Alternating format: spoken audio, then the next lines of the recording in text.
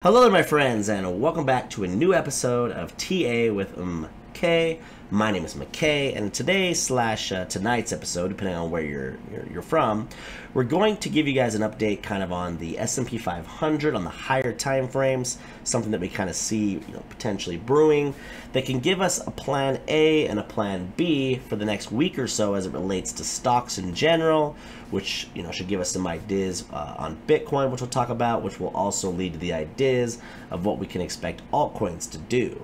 Now, if that sounds interesting to you, as always, please remember to like and subscribe, and let's go. It's TA with MK. It's TA with MK.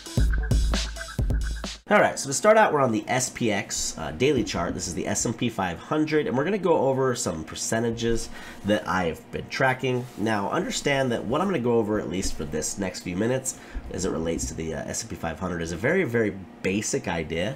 But one thing I learned from my mentor, the guy that taught me to trade, is sometimes your most basic trading ideas have the highest hit rate. It's just that they require more patience, and I think that a big reason why a lot of people don't always follow these is because they take longer to play out, and crypto is such an emotional market with such volatility that often people go in too heavy with a certain amount of money that they honestly can't afford to lose based on maybe a good idea, but the minute that they zoom into lower time frames and it's not playing out the way that they hoped, they close the trade out at a loss, or they just abandon ship, so to speak.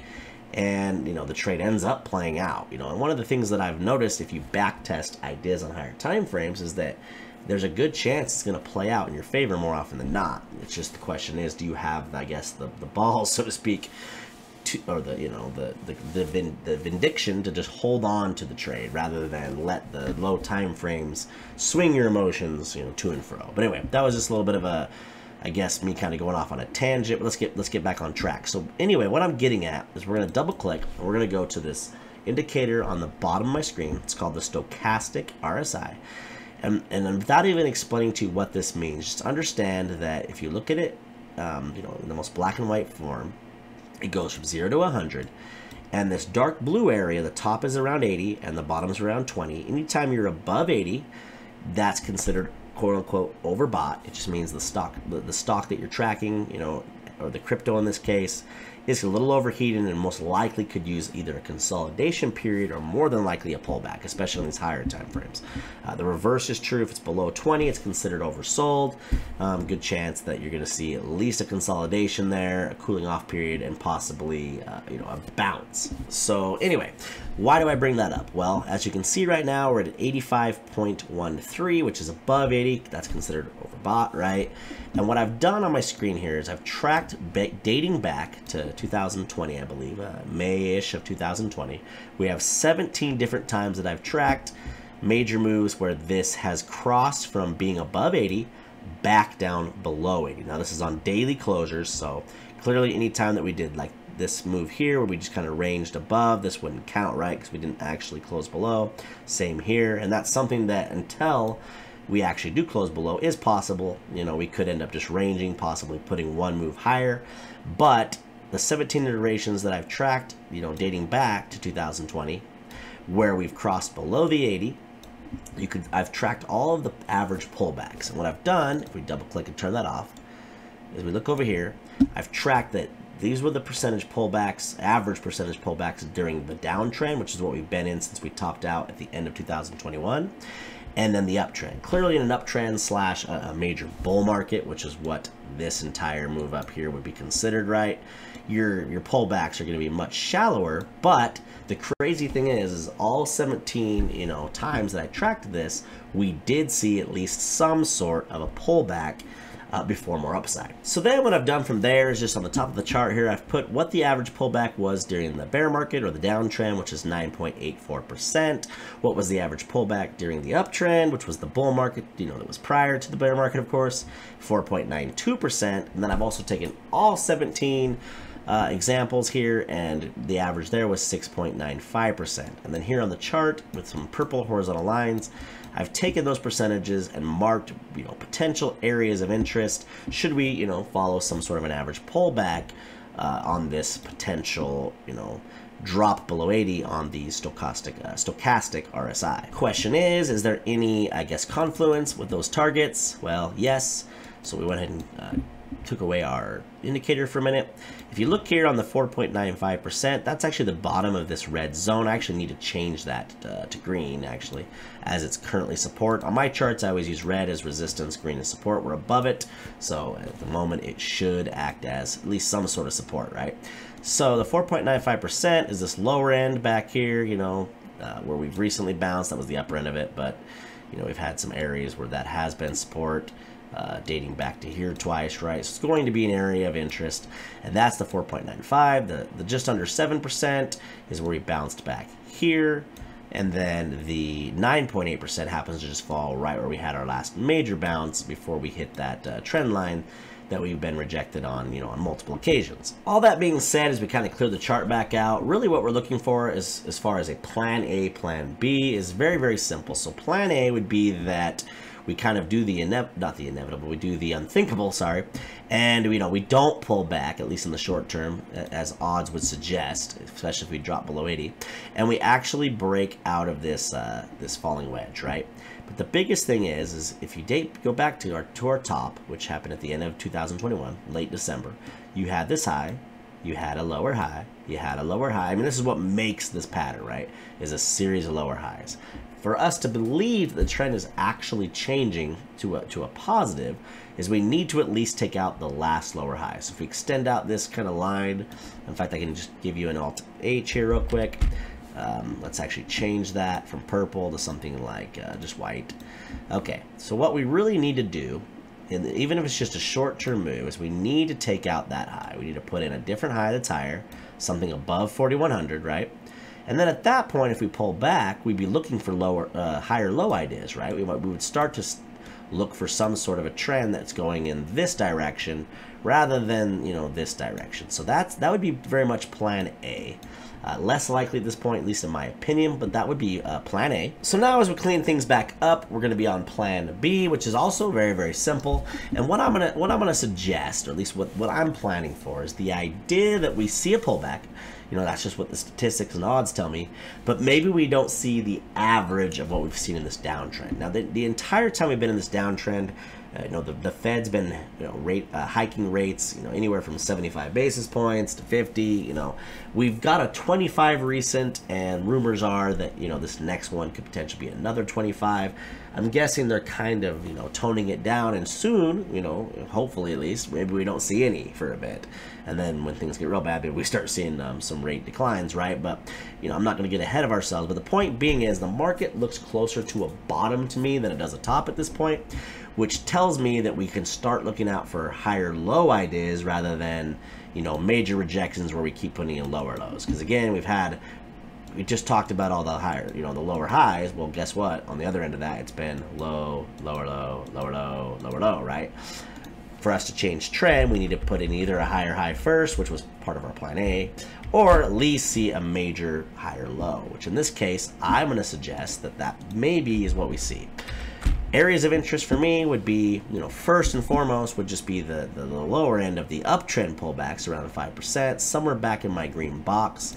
Maybe we put in a double bottom right here, you know, and then later break above that. To me, that one's less likely, but it would be an area where I would, you know, if we happen to hang out there for a bit and start consolidating, that I would start looking for, you know, entry ideas on some of my favorite cryptos. And then the next level, or the level that I would buy the very, very most, would be this level that's the average of all of the past couple of years, around 7%, which is this purple area, right? At around 36.50, which would be a higher low, right? You'd have this high, could be a higher low. It's also the area bounce back here, and eventually, should it push up, kind of could create a little bit of a head and shoulders inverse. We'll talk about that should it happen. Not anything to think about at the moment, but it would be a very good pattern to kind of, you know, later in 2023, you know, mid-spring, early summer, maybe we see some sort of a breakout and we start trending, you know, higher. But we'll get ahead of ourselves there. But that's kind of the areas that I'll be watching for, and what would that translate as far as it goes to the Bitcoin chart. We'll talk about that now. Now, as we transition over to the weekly chart here on Bitcoin, I just want to point something out before we zoom in a little bit further, just to the daily, is that one thing that we've done, this past week, last week's closure, is we've flipped this previous cycle's all-time high, which would have been between about 19,000 and 19,000, about 800, 19,800 being the more key level for me, but anywhere between there, we've basically flipped as support, right? You can see that if we zoom in a little bit here, that we were in this downtrend. We were as low, obviously, as 15,000. We were kind of consolidating. We finally broke out, with a bit of volume, not a huge, volume spike compared to these back here, but it is the biggest volume spike we've seen in quite some time, right? What we did is now we're back above the previous cycle's all-time high, which, people that trade on the major time frames, the higher time frames, your wells and such, that's a big deal. So if we, if you're bullish, the last thing you'd want to see is us, possibly lose that level, especially on the weekly. However, a retest of it on something like the daily, which we're going to talk about next, wouldn't be entirely, bearish.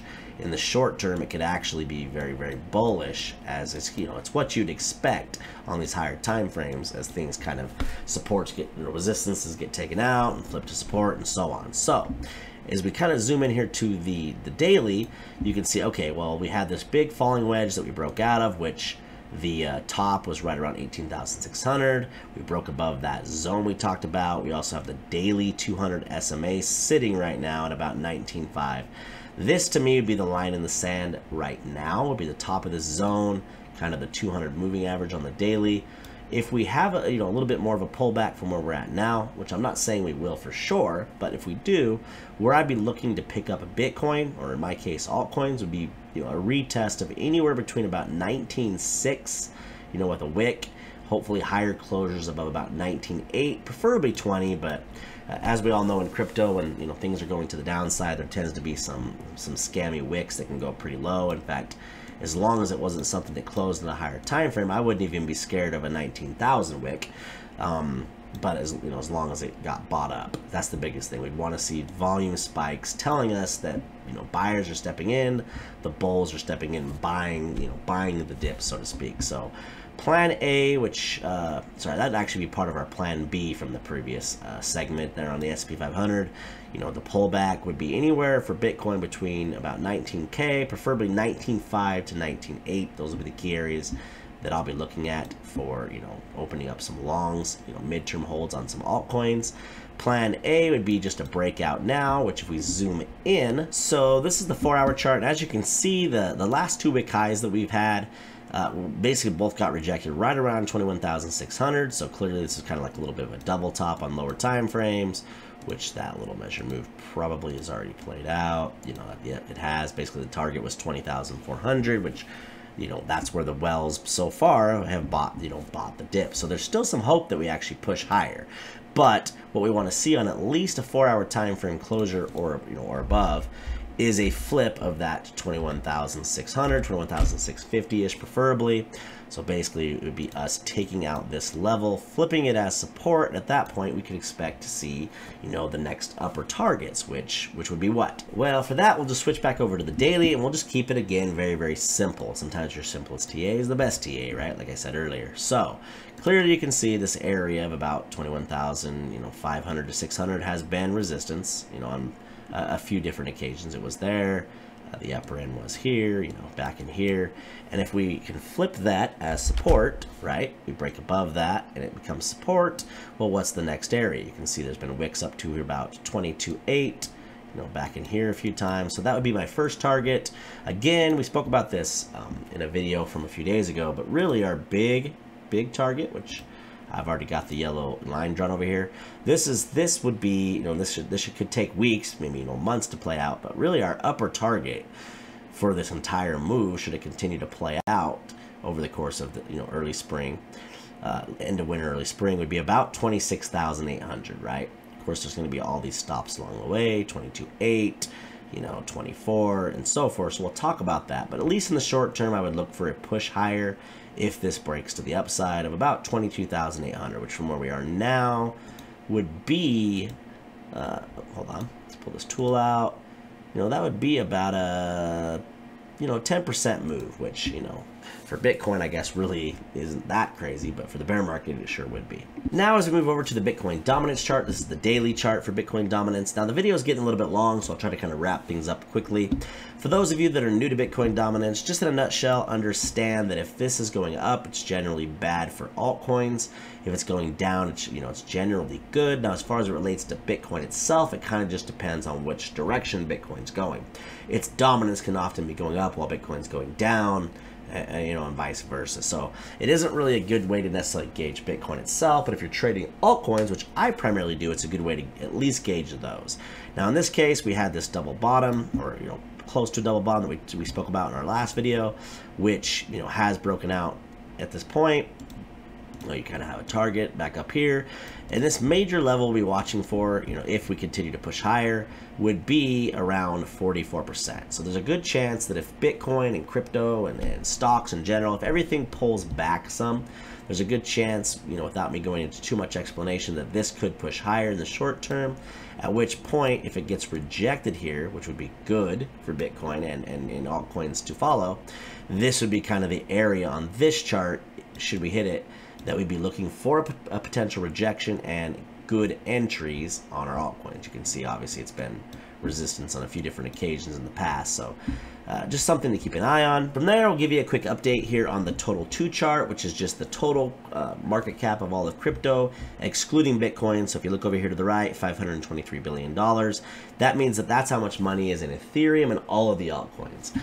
So it's counting all of crypto, just not Bitcoin. Now, I will insert a quick clip from a video that I put out a few weeks ago, or a week or so ago, talking about the idea that if we broke above this level of resistance, that we could see a push to this upper trend line, and then that would kind of be my short-term, you know, target, good place to take profits and so forth. And, you know, as you can see, especially after you watch that clip, this is exactly what happened. But in the short term, you know, could we see a rally back up to retest this trend line one more time at least, which is up here around, you know, 530-ish billion. It's also where the 200 moving average sits right now on the daily chart here. You can see that that is what acted as resistance up here back in November of last year. So, you know, that's something that, you know, as we talk about the rest of the charts and give ideas of possibly short-term upside, at least for the next few weeks, possibly month and a half, this would be another chart that could support that, specifically for the altcoins. Okay, then, now that that has happened, what's, you know, kind of our plan A, plan B for this? Now, it all ties together, but I just want you to understand kind of how I piece together these charts to get kind of an idea of what I would expect to be most likely. Now, again, this rejection was kind of something, at least in the short term, that you would expect. Bullish retest of around this area that we, you know, was that resistance all in here, the previous zone that we were in, you know, down here. A retest of around 490 billion would obviously be good. A good chance that then that maybe we consolidate for a bit and can break out of this. You know, that would be plan, I guess, B. Plan A was, you know, the potential breakout, which of course would be us flipping.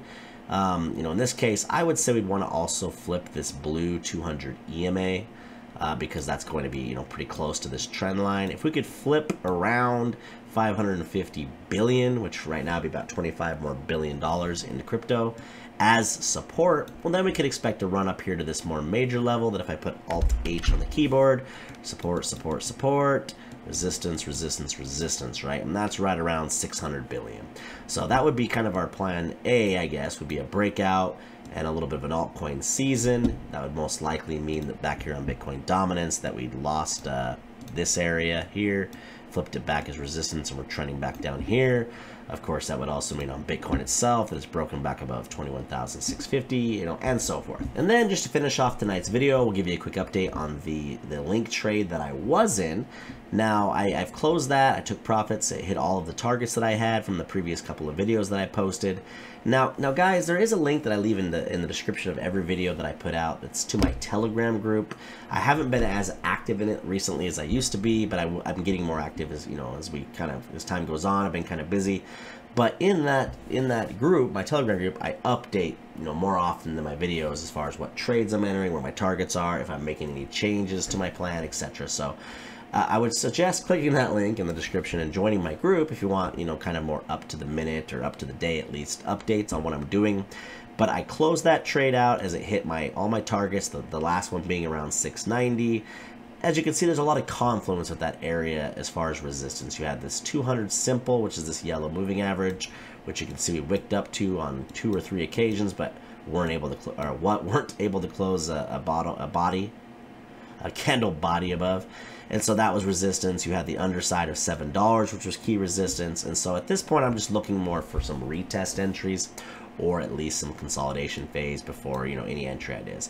Plan A for Link would be, you know, the less likely option would be that we somehow grind back up and flip $7, which is my major area of, you know, upper, you know, overhead resistance as support, in which case, you know, I'll give you guys an update at that point. But you have targets of $7.50 to $8, and, you know, even as high as $9. Plan B, which is basically the plan that I'm currently, you know, paying more attention to, would be the idea that we retest this previous major area of resistance, which is around $6, right? Anywhere between about 6 and we'll say 620. If that gets retested on a Bitcoin pullback, you know, down to 19,820K, even as low as the underside of this, which would be around 580, these would be the areas I'd be looking for another higher low, right? Low, higher low. And, you know, that would be where I'd be looking for. And then in my targets, of course, at that point would be the same targets all over again, which is one of the nice things about trading coins like this in the short term, is that sometimes you can just rinse and repeat, do the same trade all over again. So I will keep you guys posted. Just wanted to give you kind of a quick update on, you know, what's going on with Link. Thank you so much, my friends, for sticking around. On your way out, if you can do me a gigantic favor and remember to hit the like, remember to also subscribe, leave a comment should you feel so inclined, and we'll catch you in the next one. It's TALTCOINS.